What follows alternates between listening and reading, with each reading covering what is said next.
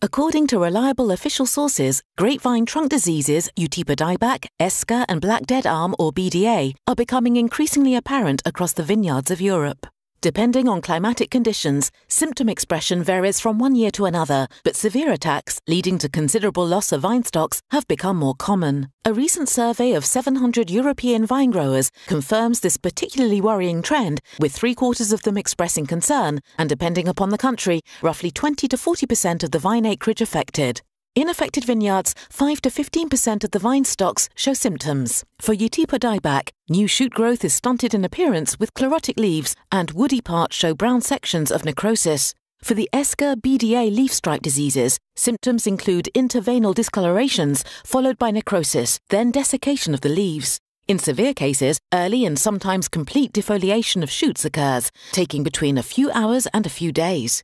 To differentiate between these two diseases, the characteristics of the wood infections are important. For Esker, a white, soft decay can be seen once the trunk is cut through. This rot is arranged in sectors or centrally. For BDA, dead tissue remains hard but is stained brown, as a dark strip visible from outside after removal of the bark. But caution is needed, as one disease can mask another and make the right disease identification really difficult.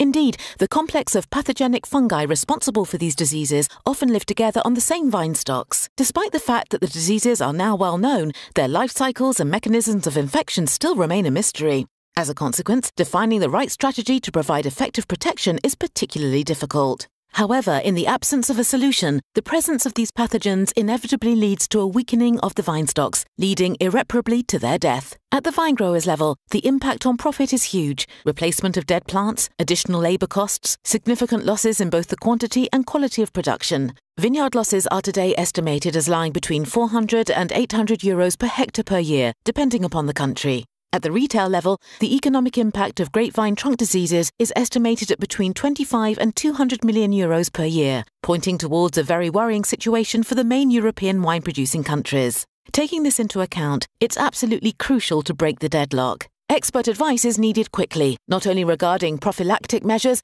but also to provide an overall strategy to ensure the future of the vineyards. In this matter and to this end, Bayer takes its responsibilities seriously and is working actively alongside its food chain partners. Bayer, science for a better life. La science pour une vie meilleure.